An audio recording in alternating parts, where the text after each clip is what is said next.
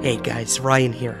Just wanted to drop in and read a couple recent Apple Podcast 5-star reviews for Somewhere in the Skies. From Sailor Megs. If you love UFOs, the paranormal, and unexplained, then this podcast is for you. I'm a new listener and absolutely love this podcast. From the music to the host to the stories, all 5 stars. From Zoe Crotch.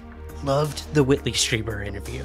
As someone who was a fan of the Communion book and movie, it was absolutely fascinating. From Silent Spectre.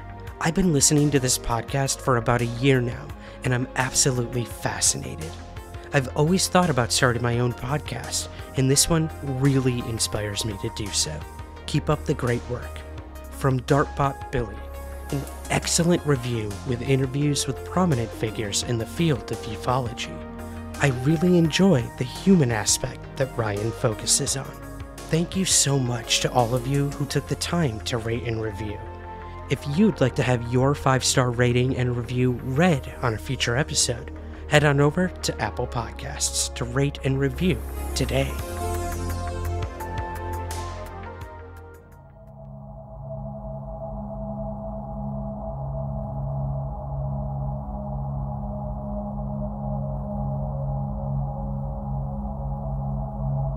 On June 24, 2002, the Brazilian Senate convened to hear testimony from the country's leading researchers, a former federal representative, and other speakers.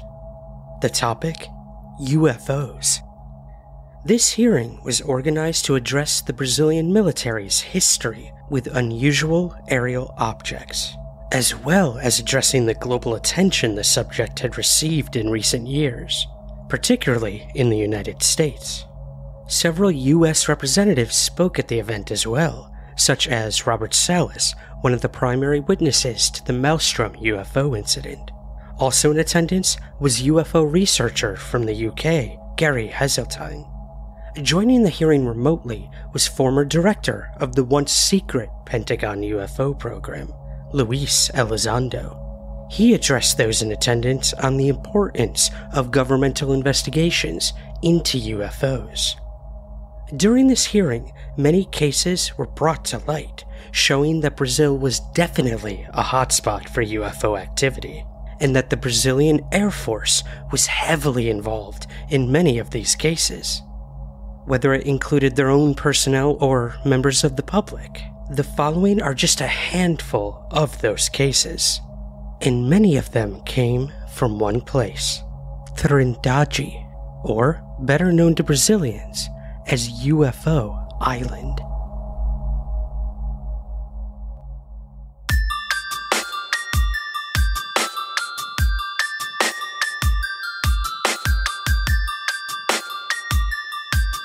This is Somewhere in the Skies with Ryan Sprague.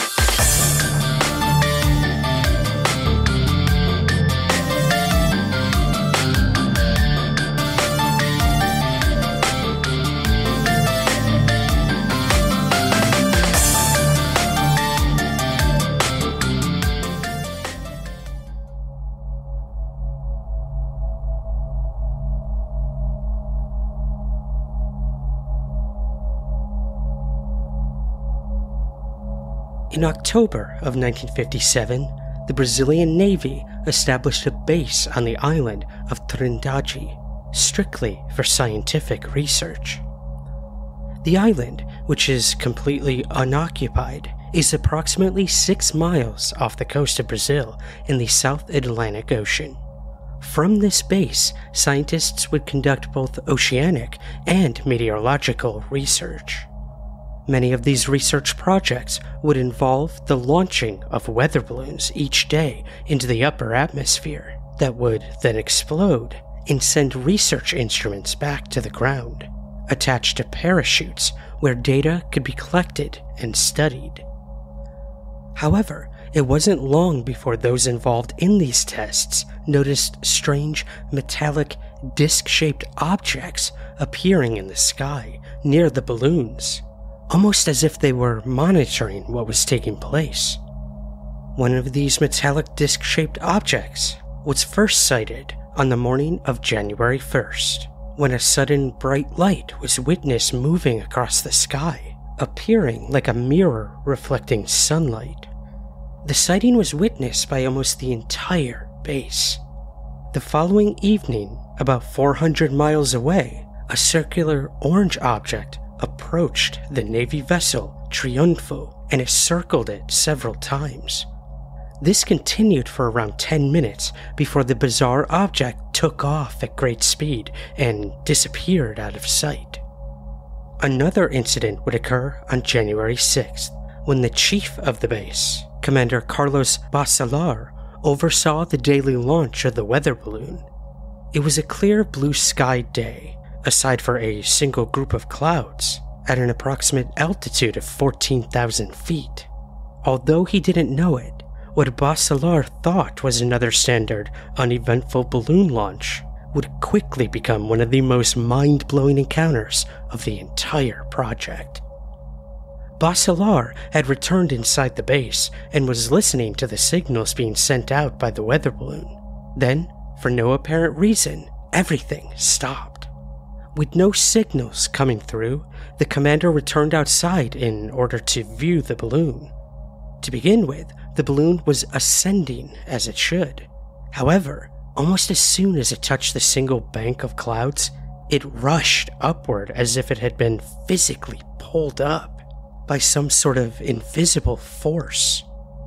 Nothing was seen of the balloon for over 10 minutes. Then, it came back into view once more, only now it was above the cloud bank. Unbelievably, the research instruments on the balloon had been entirely removed. Things got even stranger when several moments later, a metallic silver crescent-shaped object came out of the clouds and headed off into the distance. Just over a week later, the objects appeared again. Only this time, one witness would capture photographic evidence of their presence. A little after 12 p.m. on January 16th, a boat by the name of Almirante Saldanha was off the south coast of Trindade, waiting to set off to Rio de Janeiro. All of the crew and many of the passengers on board, however, would soon notice a strange, shiny object approaching them.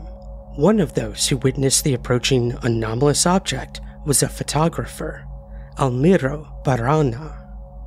He would later tell a local news reporter that he was making his way to the deck on the afternoon in question, and two of the Navy officers were rushing toward him, attempting to divert his attention to the sky. Among the commotion, he would hear them say something about a bright object approaching the island. He struggled to see what they were looking at to begin with. Then he caught sight of the flash that it emitted. He suddenly realized just how close to the island it was. As it reflected the sunlight, it appeared to glitter somewhat. Realizing he had his camera in his hands, he raised it to his eye, pointed it at the bizarre object, and pressed down the shutter. After he had snapped the first two pictures, the object disappeared from their view for several moments behind the peaks of the island. When it reappeared, it seemed much bigger in size. It was now moving in the opposite direction. It was also moving with much more pace than before. Again, he turned the camera in the object's direction and captured a third photograph. The craft was now heading back in the direction it had arrived from, back out to sea. Barana managed to raise the camera once more, using the last available film to capture the craft as it disappeared into the distance. He would later describe the object as gray, metallic, and solid-looking. He would further state that a greenish haze or mist appeared to surround it as it moved, and that there was a ring that appeared to run around its middle. Barana would have the photographs developed around an hour later. However, there was no photographic paper on board, only the negatives were immediately available. Initially, it appeared as if the object had not been captured. However, after viewing them more clearly, all present could see the bizarre craft. When the vessel finally set off to Rio de Janeiro, Barana remained on board and took the negatives with him. He would ultimately develop the pictures at his home studio and would contact Commander Basilar immediately after doing so. Basilar would take the photographs to the Navy Ministry, returning them to Barana 48 hours later. However, not long after the pictures were returned, Barana himself was summoned to Navy headquarters. Once there, he was questioned extensively about the pictures and the sighting itself. Meanwhile, the pictures were undergoing extensive examinations for signs of tampering. None were discovered, and the pictures were passed by the Navy as authentic. A short time after that, they were officially released to the press. These photos are available to view right now on the Somewhere in the Skies Instagram page. You can follow us at Somewhere Skies Pod. What followed was a media frenzy for information on the sighting and interviews with the witnesses. It also sparked the interest of various UFO investigators. One of these investigators was Olavo Fontes. He was told by an anonymous source in the Brazilian Navy that radar had tracked an unknown object in the region the previous day. Even more intriguing, another sighting of an object that matched the same description occurred less than 10 hours earlier. At around 2:30 a.m. on that morning, the chief of surgery at Rio Hospital, Ezio Esvido Fundao, witnessed the object off the coast in the direction of Trindade Island, along with other members of his family. Even more intriguing, at approximately the same time, an identical object in the same location was witnessed by several crew of the Trindade Navy vessel. As the weeks went on and further witnesses came forward, more and more information began to seep from the pages of the newspapers and into the public arena. According to one report, at the time of the actual sighting, almost all of the ship's navigational equipment began to malfunction, as did their communication systems. Barana himself would state in an interview many years later that just before people began noticing the metallic shiny object, all of the power in the ship had suddenly cut out. Interestingly, the Navy did not comment on this aspect of the incident, and according to one article, they considered this aspect of the encounter top secret. The case continued to fascinate the UFO community, as well as the Brazilian public. However, it wasn't until several years later, in 1964, that further information would enter the public arena via leaked documents to researcher and investigator Coral Lorenzen. According to the official Navy documents, which were the result of a report the House of Representatives had ordered of the Navy, a report that had until now remained secret, ultimately concluded that the sighting and photographs, quote, permit the admission that there are indications of the existence of unidentified aerial objects, end quote. What's also intriguing is that just prior to these documents being leaked to Lorenzen, UFO debunker Donald Menzel had accused Barana of completely faking these photos, and of doing so by using double exposure. He would even repeat these allegations several years later in a book, claiming to detail exactly how this was achieved. But what Menzel never mentioned, or more appropriately, purposefully left out, is the sheer number of witnesses who saw the object with their own eyes. The fact of the matter is this: besides Trindade, Brazil has a long history of UFOs. For example, in Sao Paulo, on July 23, 1947, only weeks after the alleged Roswell UFO crash in New Mexico, a very strange close encounter story had emerged. On July 23rd, Jose Higgins reported seeing a white-gray disc-shaped craft that was resting on the ground on what appeared to be 4 metal legs. He estimated that the object was around 150 feet across, As he stood taking in as many details as he could, a section of the vehicle opened, and 3 human figures emerged. The first thing that stood out to Higgins is that they were all around 7 feet tall. They had large, bald heads with round eyes, and they had particularly long legs in comparison to the overall frame. They were all dressed in strange clothing that appeared to resemble plastic bags, and on their backs were something akin to metal boxes.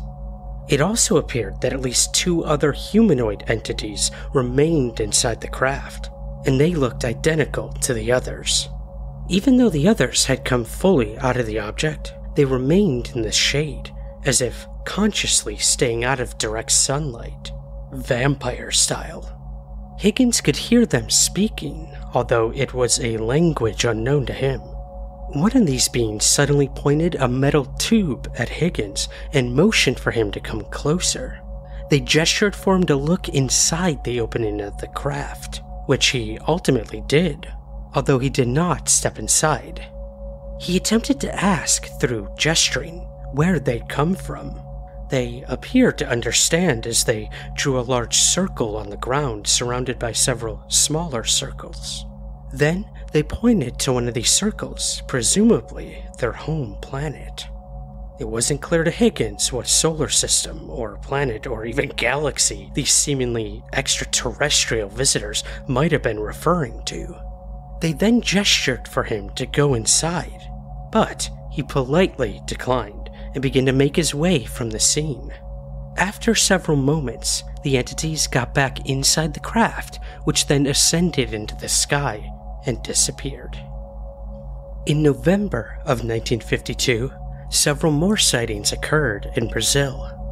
According to an article titled "My Contact with Flying Saucers," Dino Crespedon claimed to have witnessed several UFOs over 3 nights in the mountains of Angatuba. On the 3rd night in question, one of these strange objects landed where Dino was camped. He further put forward that he was invited on board the craft, an invite he duly accepted. Perhaps one thing of interest and note here are the claims that Dino was told the aliens came from the satellites of Jupiter. In recent years, scientists have indeed pondered whether at least 2 of the gas giant's moons could harbor life. So maybe there is some credence to Dino's claim. Around the same time, in Cubatao, according to the research files of UFO investigator Analicia Santos Francisco, a truly tragic event would unfold. A 9-year-old girl was playing outside with friends and her brother. As they played, though, an extremely strong wind suddenly appeared out of nowhere, causing them all to stop what they were doing. Then, a moment later, a bizarre object appeared and landed nearby. The witnesses would later state this strange vehicle was approximately the size of a bus. After a moment or two, a door opened in the side of this mysterious craft. Moments later, a metallic arrow shot out of the doorway. Before the children could stand anymore, they all turned and ran from the scene. By the time the group had come to their senses and composed themselves, the young girl realized that her brother was missing. After telling her parents what had happened, they and many neighbors and friends set out looking for the young boy. Several hours later, a report was received by the police department of a nearby city. They had found the missing boy wandering the streets in a severe state of shock. By the time the family arrived, the boy was suffering from severe skin burns and an extremely high fever. A short time after he was found, he would tragically pass away. It appeared that he was suffering from exposure to radiation. Only weeks after the encounters at UFO Island had reached their peak, on the night of February 24th, another bizarre encounter unfolded in Brazil, this time in the state of Bahia. According to a report, the incident occurred at a little after 3 a.m. when a doctor by the name of Carlos Jose da Costa Pereira and his friend Antonio de Aruja were being driven by Pereira's driver, Manuel Mendez. Suddenly, their car began to stutter. After several moments of this, it cut out altogether and came to a sudden stop. The three men stepped out from the vehicle and attempted to discover what the problem might be. Everything appeared to be fine. As they were miles away from the nearest village, they decided to spend the night exactly where they were, and then set out for assistance the next morning. As they were getting ready to do so, however, they noticed a large, luminous object that appeared to be hovering overhead a short distance away. Pereira would later state how the object glowed with a strange light, which seemed fluid between silver and blue. They soon realized that the object was not merely hovering, but was heading in their direction, getting larger with each passing second. The closer it got, the more they could make out the shape, which was like two bowls placed facing each other, with a gold disc or ring running through the middle, as if connecting the upper and lower sections. This ring was spinning extremely quickly. The object came to a stop, approximately 250 feet from where the men were standing. It was at about a height of 100 feet off the ground. It remained still and silent for several seconds before it went into motion once more. The object then descended directly downward, coming to a stop once more when it was only about 10 feet off the ground. As it descended, the witnesses could see that the bottom section was slightly flattened and that the glow from the object was spreading toward the ground like a curtain of light suspended between the object and the ground below. At this point, Mendez returned to the vehicle, clearly unsettled by the events. Pereira and his friend, on the other hand, remained where they were, neither taking their eyes from the mysterious object. They remained looking at the craft for several minutes as it remained where it was. Deciding to take matters into their own hands, the two men made the decision to walk toward the hovering craft. However, when they came to within a few feet of it, it shot into the air with breakneck speed, coming to a sudden stop around 600 feet from the ground. Over the next several minutes, it moved up and across the sky, performing various maneuvers as it did so. Eventually, by around 4:30 a.m., the object disappeared from sight and appeared to be gone for good. However, at 6:30 a.m., 2 hours later, and almost 4 hours after they had first seen it, they saw the object again, hovering at a relatively low altitude, slightly tilted on its side. It remained motionless for several minutes before it suddenly shot into the distance and disappeared almost instantly. Incidentally, before they set out to search for help with the arrival of daylight, the three men tried the vehicle one last time. To their amazement, the engine roared into life with no problems whatsoever. While there are many other documented UFO stories out of Brazil, the next case we'll discuss became widely known as the Colares incident and would prompt the Brazilian government to investigate it under the title Operação Prato, or better known in the English-speaking world as Operation Saucer.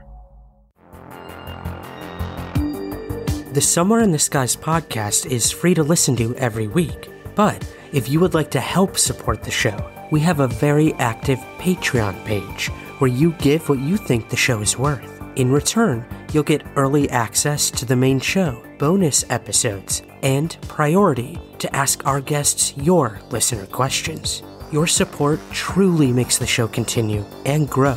So, to learn more and to join, visit patreon.com/somewhereskies.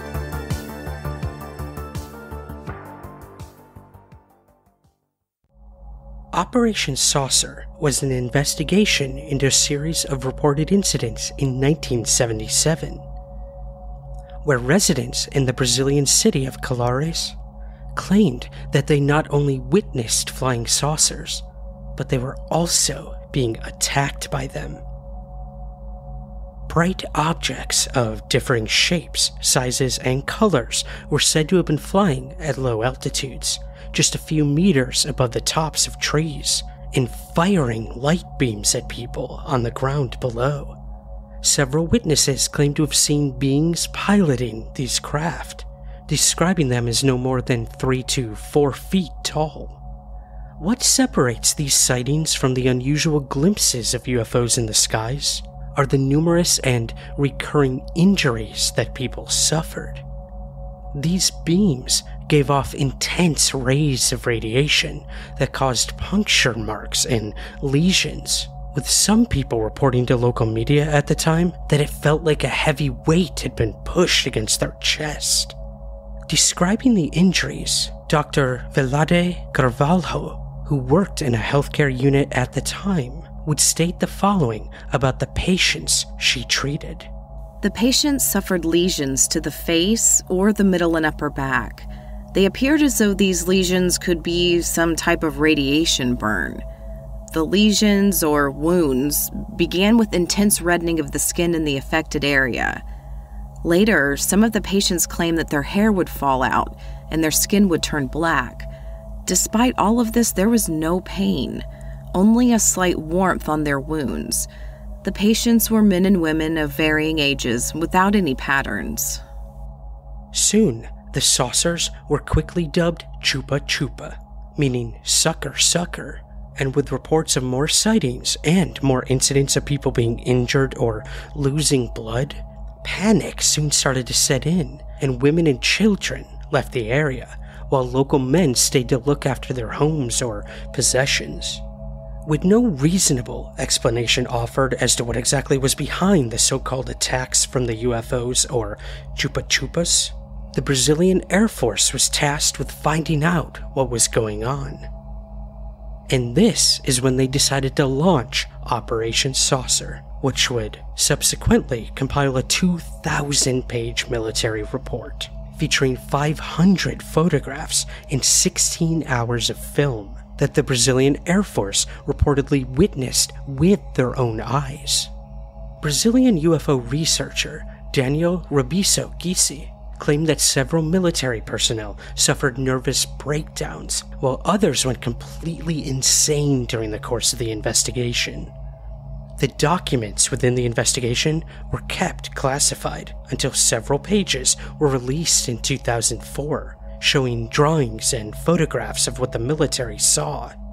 Bright cylindrical lights featured in the photographs, while several drawings show similarly shaped objects witnessed by people on the island at the time. Despite this, the operation never explicitly stated that UFOs or aliens were the official cause of the sightings and injuries. However, high-ranking officials from the Air Force reportedly told a group of UFO researchers in 2004 that they had discreetly been studying the existence of UFOs since the mid-1950s. Dr. Carvalho would later come forward to claim the following on what the Air Force told her to tell her patients and the public. I was ordered to lie to them about their injuries, to tell them they were simply hallucinations. This is what the Air Force told me to say, that it didn't happen. I was told to tell the public it was mass hysteria, but nobody can have the same delirium, the same visual and synthetic hallucinations at the same time in different places. Even more stunning, Carvalho would claim to have witnessed a UFO herself. I could see the UFO's bright metal. It wasn't disc-shaped, however. It was much more like a cone or a cylinder. This was all I needed to know something was truly happening. I had now witnessed it myself.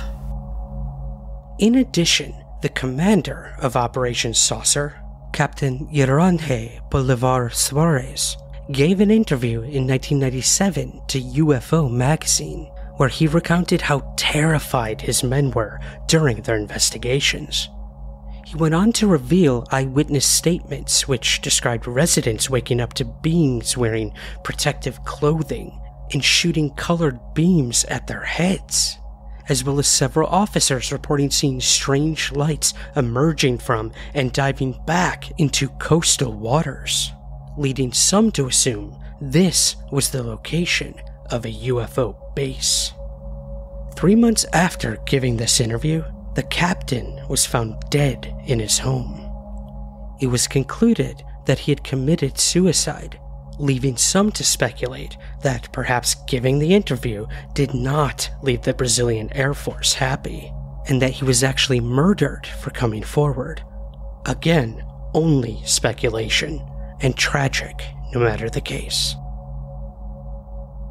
While Operation Saucer was indeed a pinnacle moment in time for Brazilian UFO history, another event would hit the country almost a decade later, and it would come to be known by locals as the Night of the UFOs. On May 19, 1986, Sergeant Sergio Mota, the air traffic controller at the São José dos Campos Airport in São Paulo, spotted a light in the sky from the control tower. Intrigued by this, Mota asked controllers at São Paulo's Guarulhos International Airport Tower to check if any plane was heading to his airfield. The answer was negative, and while he was talking, the object vanished. After a while, the object reappeared, this time shining even more brightly. Mota fetched some binoculars to observe the object better and found that the object was light and multicolored. At one point, the sergeant dimmed the airport runway lights and the object moved closer, and when he increased the brightness, the object moved away. In an interview with the BBC, Mota would state the following. Whether they were trying to interact with me, I don't know. What I do know is that they behaved intelligently. Around the same time frame, about 200 soldiers, including cadets and officers from the School of Aeronautical Specialists, also spotted these lights, either with the naked eye or with binoculars, according to the ufologist Edison Junior, president of the Guarujá Ufological Group. In addition, at least 3 planes reported similar sightings that night, one of which was piloted by Brazilian entrepreneur Osiris Silva. The objects were also picked up on radar from the Brazilian Air Force's Integrated Center for Air Defense and Air Traffic Control, meaning these were solid objects. The Air Force scrambled its combat aircraft to intercept the objects. However, the pilots were disoriented by what they had encountered. According to them, these multicolored objects could hover statically in the sky, fly in zigzag formations, turn at right angles, change color, trajectory, and altitude, and they could reach up to 15 times the speed of sound. Mota, the air traffic controller, would also add the following. The number of objects was much higher than 21.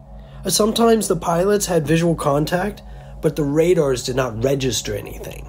Other times the radars even detected the presence of objects, but the pilots could not see them.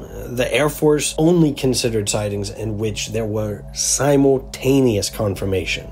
The rest were discarded. Initially, 3 planes were dispatched, the first of which, an F-5E piloted by Lieutenant Kleber Caldas Marinho, left the Santa Cruz Air Base in Rio de Janeiro at 10:34 p.m.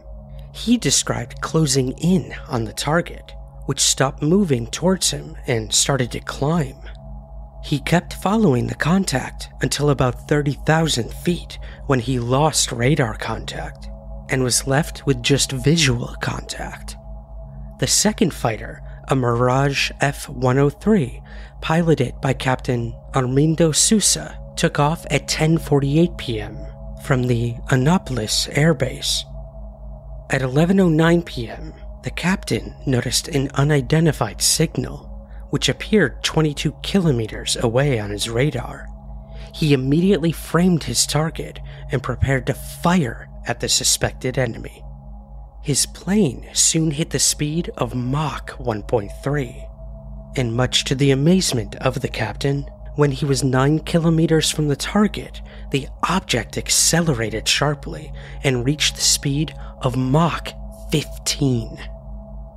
The third fighter, also an F-5 piloted by Captain Marcio Ordao, left the Santa Cruz Air Base at 10:50 p.m. And 9 minutes later, while conducting searches in the San Jose dos Campos region, he was informed by his flight controller, one Sergeant Nelson, that numerous objects were flying behind him. Based on this, the captain performed a 180 maneuver to see his pursuers, but to no avail. According to radar images, there were a total of 13 UFOs, 7 on one side and 6 on the other, that escorted the captain. Photojournalist Adenir Brito was also working that night in his newspaper office when he received a tip-off that there was a flying saucer overhead the newspaper office. He initially assumed it to be a joke, but he did go outside with the reporter to check it out. And much to his surprise, he saw a multicolored object moving about in the night sky. And he was able to capture several photographs of it. A month later, 2 officers from the Aerospace Technical Center, working in conjunction with the Brazilian Air Force, accompanied by the American UFO researcher James J. Hertog, turned up at the newsroom and demanded that the editor hand them over the negatives of the photos taken by Brito, on the pretext that they needed to be analyzed by NASA. These negatives were never returned. 4 days later, then Minister of Aeronautics, Brigadier Octavio Julio Moreira Lima, held a press conference in which he told the reporters that 5 Brazilian fighter jets chased 21 UFOs in total. In front of the packed room, he would state the following. It's not about whether or not you believe in extraterrestrial beings or flying saucers. We can only give technical information. There are several assumptions. Technically, I would tell you that we have no explanation. All I can tell for certain is that these events will be investigated, and within 30 days, a report will be released. That report would not be released to the public until 23 years later, in 2009. The report concluded that, quote, the phenomena are solid and reflect, in a certain way, intelligence, due to the ability to follow and maintain a distance from observers, as well as to fly in formation, not necessarily manned, end quote. So, what exactly happened that night over Brazil, like most other UFO cases, remains unexplained. While Brazil was undoubtedly busy with UFO reports throughout history, the fact is, this abundance of activity has continued throughout the decades, with regular UFO encounters reported even today. So why the abundance in this area of the world? Is it the dense forests and jungles that offer the chance for either top-secret military projects? Or is some sort of non-human intelligence somehow attracted to these areas, rich with nature and resources? Or might the fact that the Atlantic hugs a huge part of the country offer credence to the claims that these alien entities have established some kind of permanent presence deep below our oceans? We obviously can't be certain, but one thing we can be certain of is that UFO Island, and Brazil in general, is undoubtedly just as crucial as anywhere else in unlocking the secrets of the UFO mystery. And as Brazil continues to experience these anomalous events, perhaps the words of Luis Elizondo will give them hope of one day finding answers somewhere in the skies. Here is Elizondo speaking at the Brazilian hearing. Greetings, ladies and gentlemen, and esteemed members of the government of Brazil. My name is Luis Elizondo, and I'm a career intelligence officer with the United States government. From 2008 to 2017, I had the privilege to participate in a small but significant program within the Pentagon, focusing on the collection of UFO data. In 2010, I was asked to lead the overall effort, which later became a small footnote to my country's history involving the dedicated study of this phenomenon. It was during this time that it became very evident to all of us involved in the project that our military was encountering a technology that far exceeded our own capabilities. Furthermore, it was abundantly clear that this technology had the ability to gain access to our controlled airspace and once more perform in ways that was unimaginable and yet verifiable by some of our most sophisticated weapon platforms and data collection techniques. Recently, elected officials in my country have decided the evidence was too overwhelming to ignore and called upon our defense and intelligence communities to participate in a public hearing, of which I suspect many more will follow. The result of the hearing was simple and yet astonishing. 1, UFOs are real. 2, UFOs most likely represent a real technology. And 3, UFOs are considered a national interest for the United States. Further reinforcing this new priority is the requirement for our defense and intelligence communities to work with partner nations and allies. Although I applaud this new renewed interest in a historically forbidden area of study, it is with great concern that I worry about any single country having monopoly on the study of what is now considered beyond next generation technology, and by default, controlling the narrative on this topic. Ladies and gentlemen, today I speak to you not as a former intelligence officer, not as a representative of the U.S. government, and not as a UFO expert. Today, I appeal to you as an ordinary citizen of the world, as your brother, your father, your son, pleading you take this topic seriously and to do what is necessary, not just for your constituents, but for every person on the planet. Today, you have a rare opportunity that comes only once in a lifetime. Today, I ask you seriously consider the establishment of a Brazilian government-sponsored UFO program that includes scientists and academics. The time has come to remove conspiracy theory and replace it with quantum theory. Remove stigma and replace it with academia. Remove secrecy and replace it with transparency. I ask that Brazil help lead the world in a new millennium of enlightenment and knowledge. I dream that one day Brazil may sit amongst friends, perhaps at the United Nations, and help usher in a new era of understanding. You are in a very rare opportunity right now as leaders for Brazil. Please make no mistake, you are on the right side of history with this conversation. Thank you and God bless.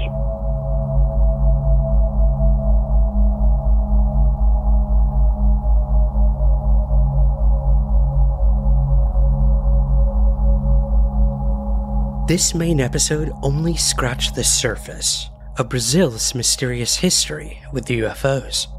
In a companion bonus episode, we explore the baffling case of the lead-masked ufologists. In 1966, 2 Brazilian UFO researchers headed up to a hillside. They wore suits, had briefcases, and also wore lead masks over their eyes. Then, UFOs began to swarm the area. These 2 men would be found dead only days later. Upon hearing of their deaths, a mystery would unravel that even brought a prominent ufologist to Brazil to investigate, Jacques Vallée. This is the mystery of the lead-masked ufologists. To listen right now, become an Apple Premium subscriber at the top of your Apple Podcast feed, or you can become a Patreon subscriber. You'll get our entire archives of bonus episodes and early editions of the main show. Just click the subscriber button at the top of your Apple feed, or visit patreon.com/somewhereskies. This episode was researched by Marcus Loth. To learn more, visit ufoinsight.com. If you haven't already, please take a moment to follow, subscribe, rate, and review Somewhere in the Skies on Apple Podcasts, Spotify, or wherever you get the podcast. It helps us gain visibility and find new listeners. Thank you in advance. And also, thank you so much for listening. And remember, keep your feet on the ground, but never stop searching somewhere in the skies.